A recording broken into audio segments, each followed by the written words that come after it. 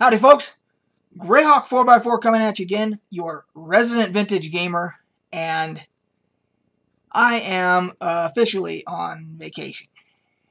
And I know that it's a weird thing to say at this what's happening right now in the land, to say that you're on vacation because you can't go anywhere. And for most people, they're stuck at home, so it's like they're on vacation because they can't go to work. I am the exception. I have been working this whole time. So it was really my choice because I'd already had this vacation planned on the books like months ago. My wife and I, of course, can't go anywhere now, so that the plans have been canceled. However, she was unable to change her vacation time, so she had to take it off. And I was faced with, do I go in and continue being one of the essential workers that has to do what needs to be done to keep everything running there at the pool and all that, even though the pool's not open right now. There's still maintenance that has to be done and all that. Do I want to do that? Or do I want to still take my vacation time and spend it with the wife at home and do home improvement projects? The honey-do list, as everybody knows it. So we still have damage that hasn't been, well, I shouldn't say that. I should change that. We still have repairs from when we had the water damage in our living room that were started by the construction company, but they stopped because of this coronavirus, and it's just unfinished. So our living room wall is unfinished, and so I'm just going to finish it myself. I'm just going to do it, and when this whole thing's over and they come back, I'm going to be like, I already did it, guys. So charge me whatever it is for what you did, the part you did. I finished it. So the bottom line is I'm on vacation now for all next week. So, and I have a ton of vacation time, so I might as well take it and stay home and just do this stuff. And that means I can do gaming, I can do videos, I can do my home improvement stuff, and so, excuse me, that is not ice water. That is a gin and tonic. Because, as I said a couple days ago, I got hit with a gout attack. And one of the main culprits that causes gout is beer, unfortunately. So when you have a gout attack, you got to lay off the beer, because it'll just make it worse and make it last longer and everything else. But your enterprising vintage gamer here decided to do a little research on the internet. And I thought, I thought gin is made from juniper berries. I wonder if juniper berries have any kind of like healing properties or whatever. So I did some research. And if you Google the best thing to drink for gout, gin is what comes up. Because just as I suspected, juniper berries are an anti-inflammatory. And so, and tonic water that goes in your gin and tonic has quinine in it. Which you might say, that sounds familiar, because they're talking about it in the news right now as a possible cure for the coronavirus, the hydroquinone, but the end of it is quinine, and it's a drug with quinine in it. Quinine is also an anti-inflammatory. So it's a double anti-inflammatory gin and tonic. So this is what I will be drinking probably during my whole vacation. And I went to the liquor store today and loaded up on gin, and I went and got a bunch of tonic water. So I'm good to go. And this is my official rocks glass that I like to use, one of them that I like to use, and that is Tony's on the pier. That depiction there is actually the restaurant / bar over the water at the Redondo Beach Pier in California, in Redondo Beach. And the story behind these glasses is, these are famous because Tony's is famous, that restaurant. At the very top of the, so you go into the restaurant, and then there's like a crow's nest bar. You go up these spiral stairs, and you go up, and you're now in this, at the top of the restaurant, with a 360-degree view of the ocean and the beach and everything, and the bar's in the middle with the bartender, and then you can sit 360 degrees around that against the window, big giant windows, and look out and see the beautiful view and everything.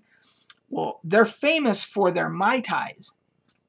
And this is what they serve them in, are these glasses. And if you order a Mai Tai at Tony's, you get to keep the glass. I have several of these. Now, when they had their, I think it was their 50th anniversary of being there, it's an old restaurant, 50 years, they actually did some of those glasses with gold. Everything, the lettering still black, was all done in gold. And I did not get one of those. My buddy has a couple of them because he went during that anniversary thing. So he's actually got the gold ones. So there's a little trivia thing for you. If you've never been to Redondo Beach and you get the chance to go after this whole zombie apocalypse thing is over and we can all travel again, if you get to go, you have to go to Tony's on the Pier and get some incredible seafood if that's your thing. They have other stuff on the menu, but they're known for their seafood, obviously. And you have to go up to the Crow's Nest Bar. And it's all like Hawaiian luau shirts and all that stuff up there, tiki lounge type stuff. And you have to get a world famous Mai Tai at Tony's. You just have to, and then you get to keep the glass. So anyway, so I don't know if you can tell, but I am very happy to be on vacation. And even though there's not a lot to do at work right now, it'll just be nice to be completely away and be able to focus on other stuff. So that was a hell of an intro. This video is going to be about the latest update to our campaign for our D&D campaign. And last Friday, so this is Friday, so it was a week ago today, and I wanted to do this video before tonight's session because I don't want to get behind. So I want to give an update on what we did last session. And it was the first time we've done a virtual game through Roll20. And our DM was completely new to Roll20, as am I. We do have another person that plays with, a couple people that play with us that we're somewhat familiar with it, one of which I think he might be quite familiar with it. But he's not DMing. So the DM's the one that has to really run the game. So our DM had to learn it and all that. And all of our, we didn't have any trouble with video the video conferencing portion of it. We didn't have to use another third party, we didn't have to use Discord. We thought we might have to use Discord, but we didn't. We just used the integrated one in Roll20 for our video and audio, which worked great. And of course, then you get the game map and all that, and it shows you're able to draw, the DMs are able to draw out the map and then put NPCs and monsters, etc. there. And you all have control over your own tokens for your character. So it was a learning curve for us at the first hour to get all the controls down and everything else. And then it was like no big deal, really. And we actually had a fun session. So our group is still trying to get to Pompidou. If you want to go back and watch my last video on this, it'll get you caught up. So our group is wanting to get to Pompidou, the Elven city. And so we're traveling through, and of course we've had this overwhelming or overshadowing evil presence thing that's been going on, throughout. It's been another aspect of the campaign, where we've been trying to find this group of necromancers and all that. And then there was also the threat of the rumor that there was an evil god trying to bring, open up portals to send evil entities, demons and stuff like that through the portals, slimes and oozes and demons and all that stuff to ravage the land and all that. So all those threats have been there, overshadowing everything as we continue, on our quests and stuff like that. Well, this session, boy, did it kind of come to a head, because we were out in the wilderness on our way, And our magic user has he had looted, or one of us did, but he has the ring. It's a very special ring. Radiates magic, of course, and it has a swirling, stone and all this stuff, and a dwemer and all that, and it's just a very unique, very cool looking ring. And the magic users in our town wouldn't even, because he wanted to get it like identified to find out what it was, and they wouldn't even touch it. They didn't want to come near it. They're like, no, we're not screwing with that thing. There's something not right with that, But he decided to put it on, and first time he made his saving throw, he slept great because it puts him to sleep. And then he puts it on. Second time he put it on, he fell asleep, and then he did not sleep well. He failed his saving throw, and he had nightmares and all this stuff. All while there's a storm approaching us while this is going on, and it's the way it was described is the most ominous looking dark clouds, dark thunderstorm, thunderheads that you've ever seen. And it's just coming from every direction, like coming right on to culminate upon us. And so it does. And as soon as the storm engulfs us, we all fall asleep, and we start having, each of us has visions, and basically we're having nightmares. Mine was of the abbey that I am having built right now, that I'm financing to have built. My cleric is having built. That there was a demon came down and started destroying it, and that was my vision. And then all the characters had their own visions. And then we come to, and we're no longer in the forest. We're in like a desert type area or whatever. And one of the things, I got to look at my notes here real quick. Once we come to, we all hear an ominous voice say, "Prepare." And then we get attacked by demons, and we defeat him, and we each get these, for lack of a better term, goons that show up and come over to us, and to each of us, they tell our character, "I am for you." So we each get like a follower. So all this weird stuff's happening, and we're in this new land, and we don't know what's going on, but there's a plate in the ground that has these geometrical shapes and stuff in it, and we can't do anything. We've tried everything. The rogues have tried their thing. We've tried casting spells on it, and it just sitting there, and it won't do anything. And it looks almost like a hatch in the ground that we could open to maybe get away or something, but we can't do anything with it. But it's got all these geometric shapes and all this stuff. So we end up going just ahead, and we see like a pyramid in the distance, and we decide to go investigate that.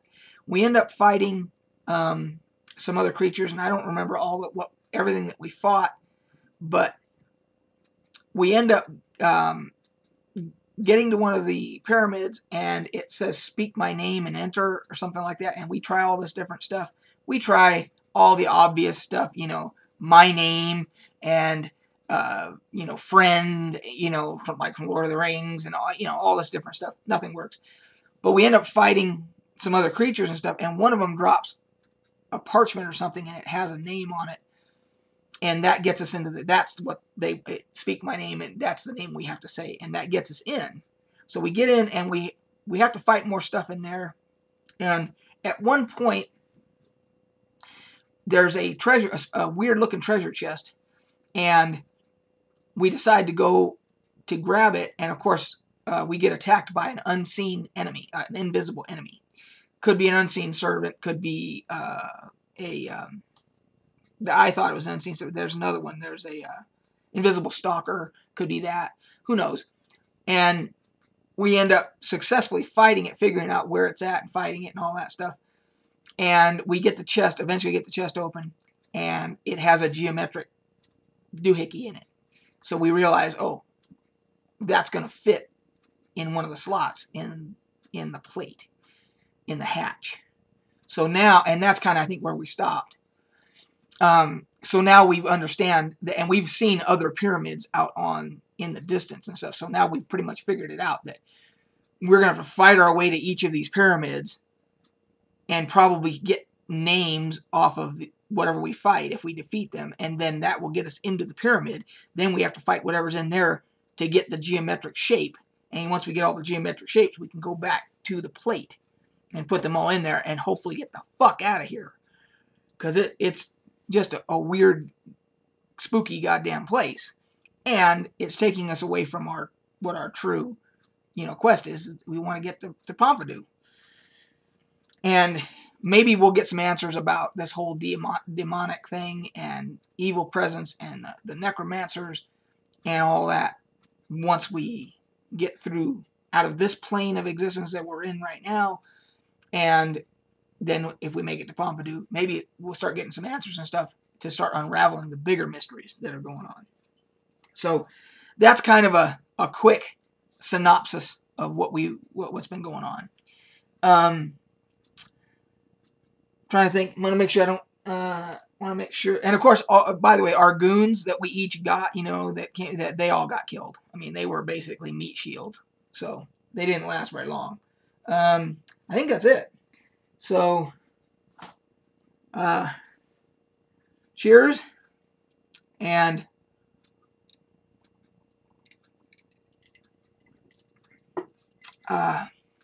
my next video. It probably won't be it won't be the update from tonight's session. I got a couple other things I want to do beforehand, but we'll figure something out.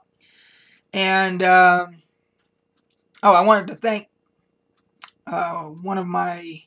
it's actually two of them, I think, that are subscribers, the Carter brothers, who recommended the original Rage on PC. Rage 2 is out now, which I've heard is not very good. But they said the original Rage was actually pretty good, and they were right. I actually played through the first mission, and it's actually a lot. It's not all what I thought it was going to be, and I'm actually kind of hooked on it. So I'll probably be playing a lot more of that. So we'll talk about some more of that in another video. We'll do like a gaming vlog or something like that. Anyway, until then, guys, we'll catch you on the flip side.